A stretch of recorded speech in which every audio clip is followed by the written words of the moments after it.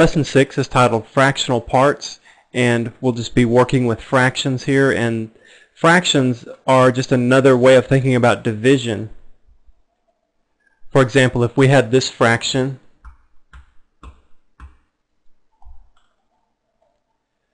remember in Lesson 2 we learned that we could write that in different ways. We could write 14 with the division symbol and 2, or we could use the long division format.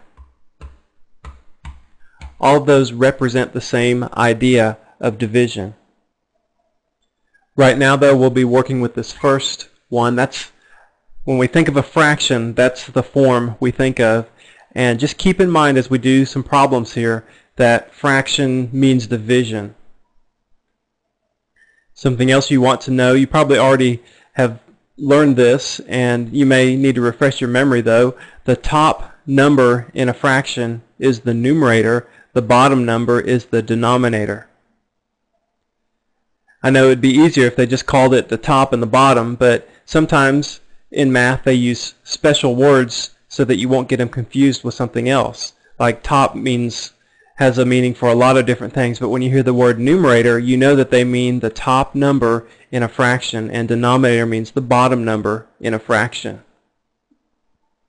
And the top number, the numerator, that is showing the number of things that are being described, like 14 in that fraction, 14 over 2.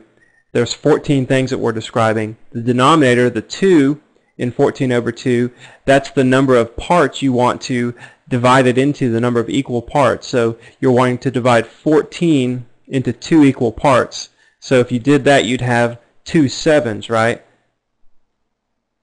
So the numerator tells you the number of things being described. The denominator tells you how many parts you want to divide that into. Why don't we go ahead and do some different problems with fractional parts now. Look at the circle that I've drawn here. How many parts have I divided that circle up into? Well, the best way to do that would just be to mark them. 1, 2, 3, 4, 5, 6, 7, 8. There's 8 equal parts there. Now, what fraction of those are shaded light blue? Well, what you can do is just count them up. There's 4 of those, and that means 4 of the 8 sections are shaded light blue. And so 4/8 of them, which would also be 1/2, that would simplify to 1/2, right? We can say 1/2 are shaded, and let's write it like a number, like we have there. How would you write that as a word? Well, you would just write it like this: 1/2.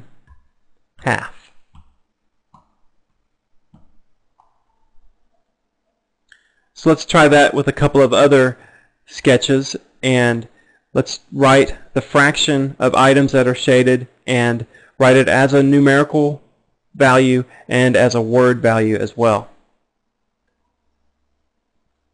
So look at this practice problem B. Let's count the items there. We have 1, 2, 3, 4, 5, 6, 7. 3 of those are shaded, so the fraction that are shaded would be 3/7. And we can write that in words as 3/7.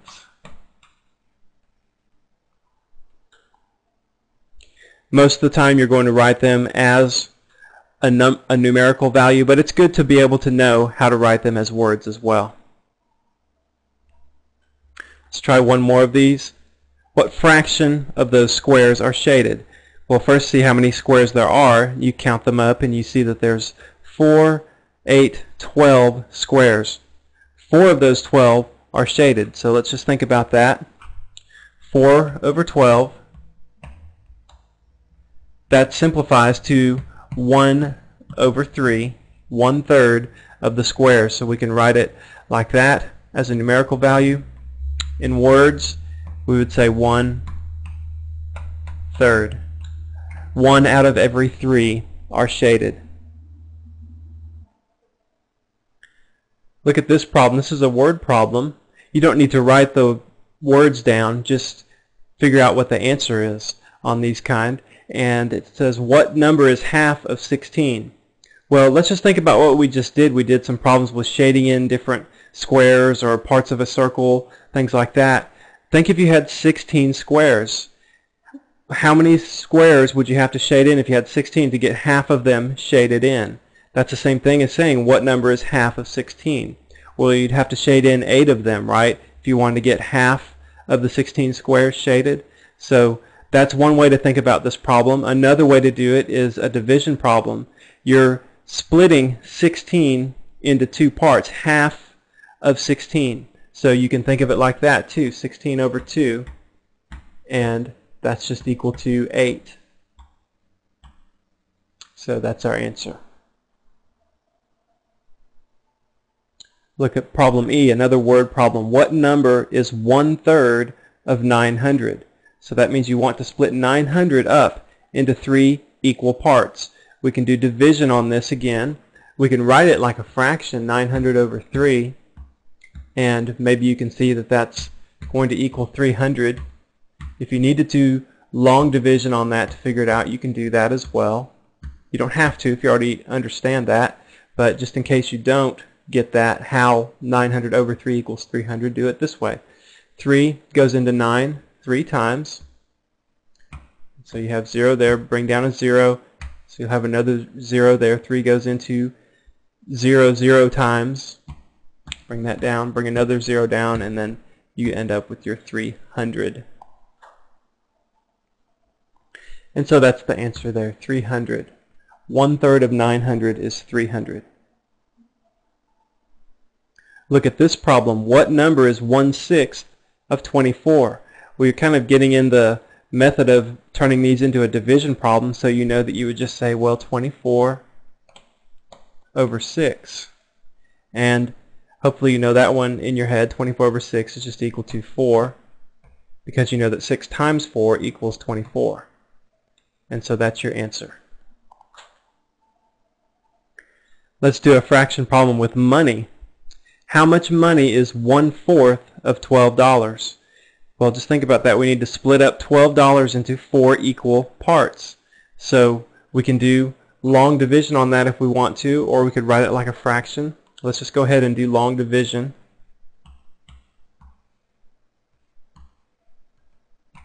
Remember, we put our decimal point in the same spot.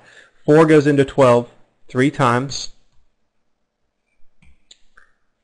Bring down a 0, and so we see that that's just going to be equal to $3. How much money is 1/4 of $12? $3 is 1/4 of $12. And so that's our answer. 3, and there should be a decimal there. I couldn't see it before. 3.00, $3.00. Okay, well that's all for lesson 6.